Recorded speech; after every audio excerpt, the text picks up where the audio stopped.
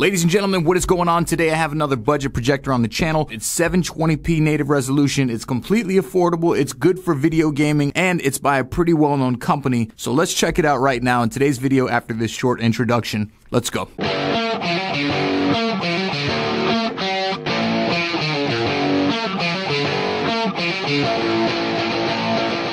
Welcome back to the channel, guys. If you're new, make sure you hit that subscribe button, that bell icon. We do monthly giveaways, and you can win something every month simply by being subscribed. All right, so the projector that we do have right now is by HTLL. Pretty good company. They've been around for a while, and they've got this really cool looking model. I like the design of this one a lot, first of all, just because it looks nice. It's got the brushed black metal on it. You got your buttons kind of hidden here in the back. So you know what? It would be a lot easier for me to just show you guys in the overhead, and then I'll put it up on the big screen so you guys can see the actual quality and image of this projector. Okay, so this is the HTLL HD 800p native resolution projector. The design of it is so sleek looking, so we're gonna pay attention to detail. Really nice texture here on the lens. Easily slidable knob, nice projector lens here, nice little metallic ring going around the outside. On the back side, you have your VGA input, headphones, audio video input, HDMI 1, HDMI 2, USB 1, USB 2, and then your power source. On the back side, you also have some buttons. You have power, menu, source, left, right, up, down, back button, and an OK button. On the bottom, you've got a little flip down kickstand. You can aim it up at a slight angle if you needed to, if you had this set on top of a table or something. Some other things you get in the package are an HDMI cable, audio video component cables, old school VGA cables, a power cable, and a nice little black remote controller.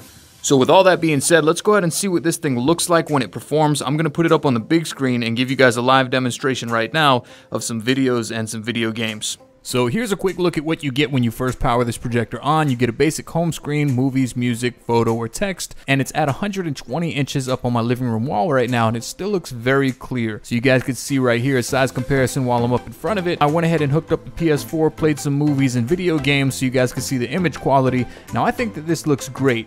For a 1280 by 800p native resolution projector, it looks very clear. It's pretty bright. It's an LED projector, and it's said to have 40% more brightness than most of the other ones on the market, but then again, that could just be an advertising gimmick. But what I will say is that when I'm playing video games on it, I really didn't feel too much latency. I wanted to test it out playing a little God of War, and when I swung the axe, it was pretty much right on point. So this could be a great option for some of you guys out there who are video gamers. This projector does get 30,000 hours of bulb life, so you don't have to worry about replacing the lamp or buying a new projector anytime soon once you purchase it, and since it's only $200, that's a pretty good deal. As far as speaker and fan noise, I would say that the speaker on this projector is clear, but it's not that loud, so you should definitely hook up an external speaker. And as far as the fan, it's really not that loud. It's pretty silent. It didn't bother me at all while I was playing games and watching movies. So I hope this video helped some of you guys trying to figure out whether or not this projector is the one for you, and I hope you can see the quality through this video. Let me know what you think down below in the comments.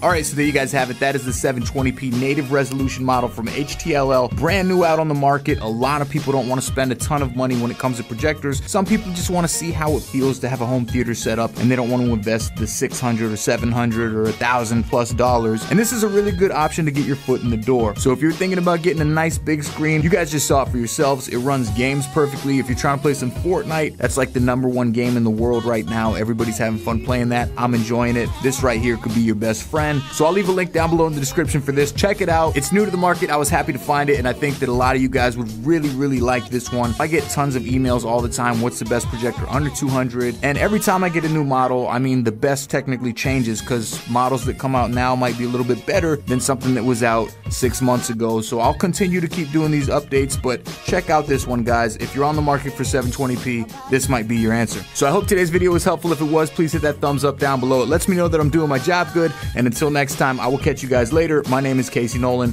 You gotta rotate, and I'm gonna get up out of here. Peace. I just found out that I have a donut as my icon, as like my personal avatar when I'm text messaging. I got a text message in the middle of this video, and I was just looking at it. I got a pink donut. That's what Samsung thinks of me, that I'm a pink donut. What is this? What is this pink donut right here? You guys see that? Zoom in. What the f